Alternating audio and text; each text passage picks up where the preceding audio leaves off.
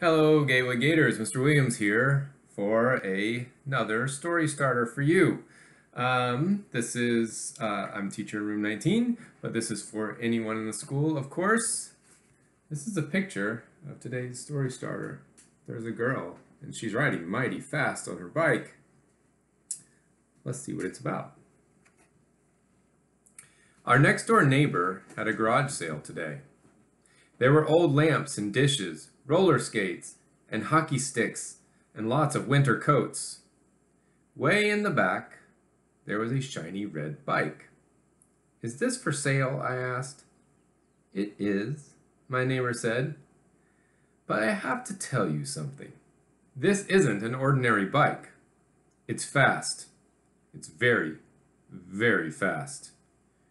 Do you still think you'd like it?" "Yes," I said excitedly, and gave her the money.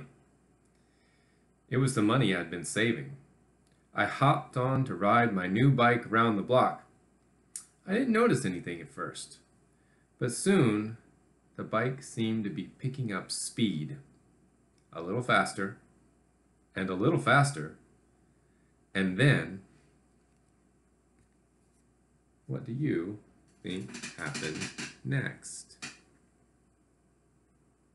Stop and pause and rewind and listen again to help you come up with some really good ideas. As you're coming up with something to write about, think about what pictures are happening in your brain. See if you can draw those pictures. And then write some words. Share those words with a family member. Share those words with your teachers. Of course, have fun with it. Writing should be fun. It should be a way for you to get out your thoughts, a way for you to communicate all your creativity. And I hope you have a great week. And yeah, I'll see you next time. Bye.